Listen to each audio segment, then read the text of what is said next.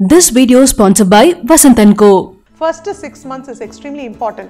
Feed பண்ணுங்க அதுக்கு ஏத்த மாதிரி healthy diet எடுத்துக்கோங்க. Avoid junk and processed food. Outside food ஆகட்டும் இல்ல processed packaged food ஆகட்டும் avoid பண்ணுங்க. நிறைய இப்போ ஊடகங்கள்ல இருக்கிறதுனால இவங்க இவ்ளோ weight loss பண்ணாங்க அவங்க இப்படி transform பண்ணாங்க அப்படினு சொல்லிட்டு எல்லாம் எடுத்து உங்க மனசுக்குள்ள போட்டு குழப்பிக்காதீங்க. Pregnancy belt ன்றது it's a myth. அந்த pregnancy belt நால உங்களுக்கு வந்து உங்களோட வயிறு வெளியில தெரியுற அந்த belly வந்து குறைய போறது இல்ல. Your sizes can vary because உங்களோட previous pregnancy-க்கு முன்னாடி இருந்த size இப்போ உங்களுக்கு fit ஆகாது ஏனா உங்களோட you are feeding mother. When you are feeding உங்களோட chest size becomes a little bigger ஏனா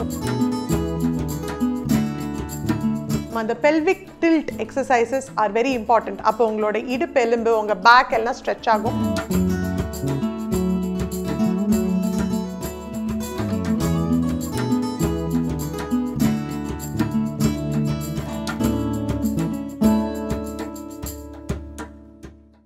Galatta Pink நேயர்களுக்கு வணக்கம். நான் உங்கள் டாக்டர் தீப்தி ஜாமி, மகப்பேறு மற்றும் சிசுவின் மருத்துவர், Chennai women's clinic scan centre D நகர்ல பணிபுரியறேன்.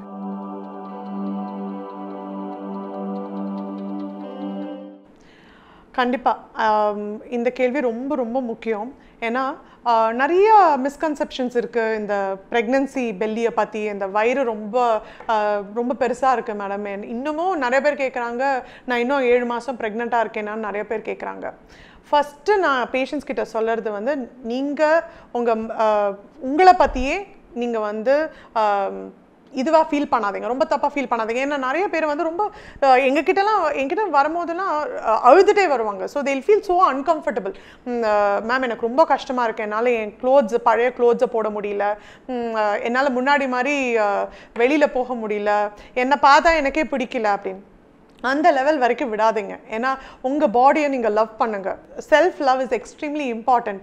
ஒரு குழந்தைய நீங்கள் இந்த உலகத்துக்கு கொண்டு வந்திருக்கீங்கன்னா என்டையர் உங்கள் பாடி தலையிலேருந்து கால் வரைக்கும் கம்ப்ளீட் சேஞ்சஸ் நடந்திருக்கு உங்கள் பாடி.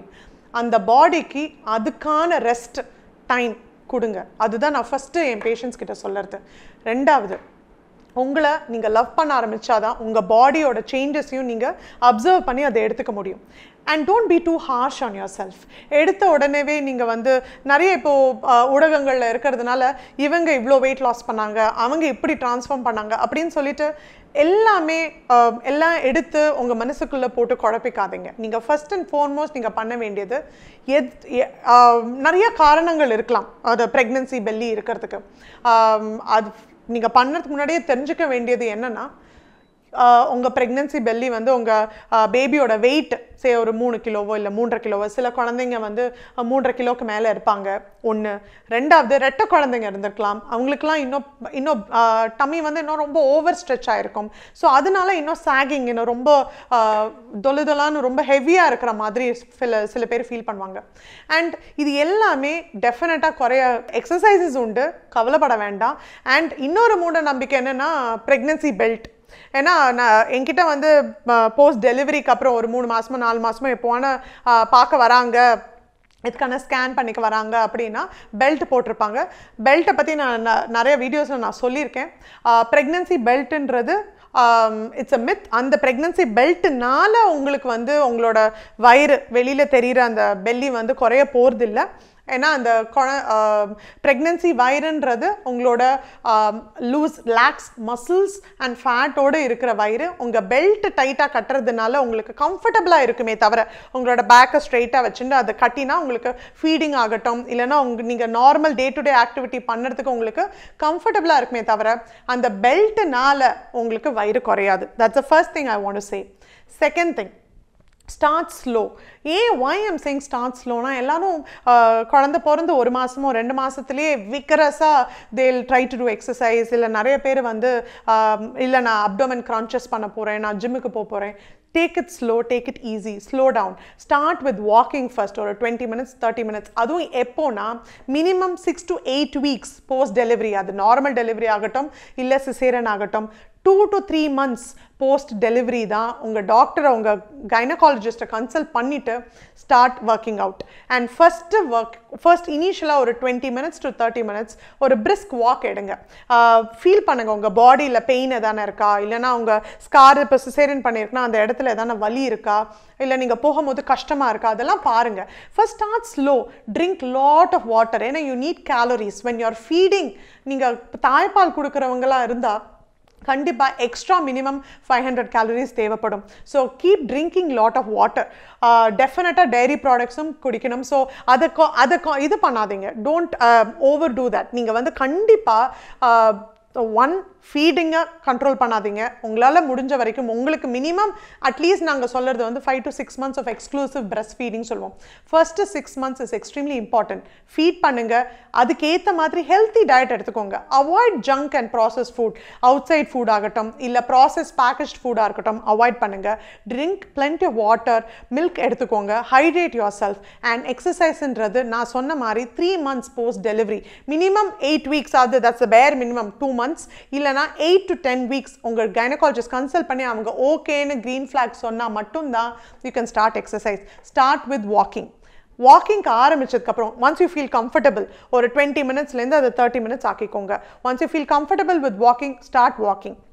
அதுக்கப்புறம் நிறைய எக்ஸசைசஸ் இருக்குது. நம்மளோட பெல்விக் ஃப்ளோர் எக்ஸசைசஸ்ன்னு சொல்லுவோம். பெல்விக் ஃப்ளோர் எக்ஸசைசஸ்னால் ஒரு மேட் மாதிரி ஒரு கம்ஃபர்டபுள் பிளேஸில் ஒரு யோகா மேட் மாதிரி ஒன்று போட்டுக்கோங்க. வேர் லூஸ் க்ளோத்ஸ். இதுவும் நான் நிறைய பேஷண்ட்ஸ் கிட்ட நான் சொல்கிறது உண்டு. your sizes can vary because உங்களோட ப்ரீவியஸாக ப்ரெக்னன்சிக்கு முன்னாடி இருந்த சைஸ் இப்போ உங்களுக்கு ஃபிட் ஆகாது. ஏன்னா உங்களோட you are feeding mother, when you are feeding உங்களோட chest size becomes a little bigger. ஏன்னா உங்களோட breast engorgement உங்கள் milk secretionனால உங்களோட chest size will be bigger. So wear loose cotton clothes, very important. உங்களோட ரெக்ஸன் மெட்டீரியல் அவாய்ட் பண்ணுங்க. Loose cotton clothes எடுத்துக்கோங்க. உங்களோட inner கார்மெண்ட்ஸும் சரி 2 sizes கொஞ்சம் more than what your routine sizes வாங்கிக்கோங்க. ஏன்னா அதெல்லாம் ரொம்ப important before you start working out. And one more thing, if you are a feeding mother, make sure you completely feed your child. அதாவது குழந்தைக்கு full பால் கொடுத்துருங்க. இல்லை உங்களுக்கு பிரெஸ்ட் ஹெவியாக இருந்ததுன்னா உங்களோட மில்கை எக்ஸ்பிரஸ் பண்ணி ஸ்டோர் பண்ணி வச்சுக்கோங்க. ஏன்னா ஹெவி செஸ்ட்டோட உங்களுக்கு ஒர்க் அவுட் பண்ணுறது ரொம்ப கஷ்டம்.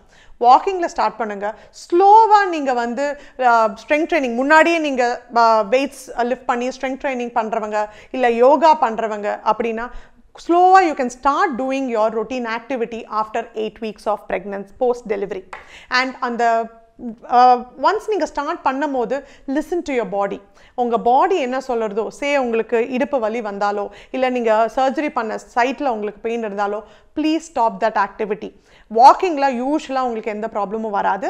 அண்ட் பெல்விக் ஃப்ளோர் எக்ஸசைசஸ்ன்னு நாங்கள் சொல்கிறது நார்மல் டெலிவரி ஆனாலும், முக்கியமாக நார்மல் டெலிவரி ஆனவங்களுக்கு சொல்கிறேன், உங்களோட மசில்ஸ் வஜைனல் மசில்ஸ் வந்து எப்பவும் போல் உங்களுக்கு ரொம்ப டைட் பண்ணி, அதாவது இப்போ நீங்கள் பாத்ரூம் போகிறீங்க, உங்களுக்கு வந்து ஃபுல்லாக you want to stop using the rest room, இல்லை ரெஸ்ட் ரூம் இங்கே அவைலபிளாக இல்லை, நீங்கள் ஹோல்ட் பண்ணணும் அப்படின்னா உங்கள் மசில்ஸை நீங்கள் எப்படி டைட் பண்ணுப்பீங்களோ அதுதான் அந்த வஜைனல் மசில்ஸ். அதை நீங்கள் நார்மல் ஆக்டிவிட்டி டிவி பார்க்கும்போது இல்லைனா குழந்தையோடு இருக்கும்போது கூட அந்த மசில்ஸை டைட் பண்ணி ஒரு 10 seconds ரிலீஸ் பண்ணிவிடுங்க. அதே மாதிரி டைட் பண்ணி ரிலீஸ் பண்ணிவிடுங்க. இது வந்து உங்களோட வஜைனல் மசில்ஸை ஸ்ட்ரெங்தன் பண்ணும். And before you start abdomen crunches இல்லைனா plank இல்லைனா வந்து நீங்கள் whatever abdomen core muscles நீங்கள் strengthen பண்ணுறதுக்கு முன்னாடி please consult your gynecologist. ஏன்னா அவங்க உங்களுக்கு ஓகே சொன்னால் மட்டும்தான் you can start doing crunches. 1 2 தாராளமாக வந்து ரொட்டீன் நம்ம இப்போ ஃப்ளாட்டாக படுத்துட்டு நீங்கள் கேட் கேமல் பொசிஷன் ஒன்று சொல்லுவோம். அதில் வந்து பெல்விக் டில்ட் எக்ஸசைசஸ் நாங்கள் வந்து பிக்சர்ஸ் இதில் நான் போடுறேன். அந்த பெல்விக் டில்ட் எக்ஸசைசஸ் ஒரு உங்களோட 2 கையும் சரி காலும் சரி ஒரு கேட் மாதிரியோ இல்லை கேமல் மாதிரியோ 4 legged அனிமல் மாதிரி வச்சுட்டு உங்களோட இடுப்பையும் முதுகையும் இடுப்பையும் மேலேயும் கீழையும் நீங்கள் ரொட்டேட் பண்ணணும். அந்த pelvic tilt exercises are very important. அப்போ உங்களோட இடுப்பு எலும்பு உங்கள் பேக் எல்லாம் ஸ்ட்ரெச் ஆகும். ரெண்டாவது உங்களோட பெல்விக் ஃப்ளோர் நான் சொன்னேன் இல்லையா, அந்த வஜைனல் மசில்ஸ் டைட் பண்ணுறது.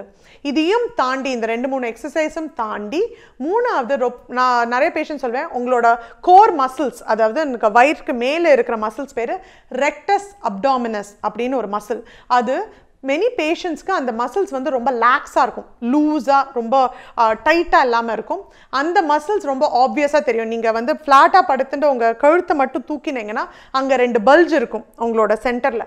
அந்த மசில்ஸ் பேர் தான் ரெக்டஸ் மசில். அந்த ரெக்டஸ் மசில் உங்களுக்கு பல்ஜ் அதிகமா தெரிஞ்சா உங்க டாக்டர் அணுகுங்க. ஏன்னா அந்த லாக்ஸ் ரெக்டஸ் மசில்ஸ் கூட could be a possibility உங்களுக்கு வயிறு ரொம்ப ஃப்ளாபியா தெரியறதுக்கு. இந்த எக்ஸசைசஸ்லாம், இந்த சின்ன சின்ன எக்ஸசைசஸ், அப்டாமினல் ஸ்ட்ரெங்தனிங் எக்ஸசைசஸ் நீங்கள் பண்ணாலே கண்டிப்பாக அந்த போஸ்ட் ப்ரெக்னன்சி உங்கள் டம்மியை குறைக்க முடியும். குறைச்சவங்க நிறைய பேர் இருக்காங்க. ஸோ இந்த டம்மி போகவே போகாது, குறையவே முடியாது அப்படிலாம் கிடையாது. அடிக்வெட் ப்ரோட்டீன், அடிக்வெட் ஹைட்ரேஷன், உங்களோட diet plus minimal workout initially to start with. அப்புறம் ஒரு 5 months 6 months ஆனதுக்கு அப்புறம் once you are completely fine, உங்களுக்கு பெயின் எதுவும் இல்லை அப்படின்னா தாராளமா you can get back to your usual routine. But அது வரைக்கும் don't be too harsh. Enjoy this phase, feed your baby, stay healthy, lead a happy life. நிறைய vegetables, fruits எடுத்துக்கோங்க, நல்லா ஹைட்ரேட் பண்ணுங்க, மில்க் சாப்பிடுங்க. அண்ட் நீங்க most of the time junk and fast food avoid பண்ணி கொஞ்சம் உங்க physical activity நீங்க ஆரம்பிச்சாலே உங்களோட டம்மியை கண்டிப்பா குறைக்க முடியும். This video sponsored by Vasanth & Co.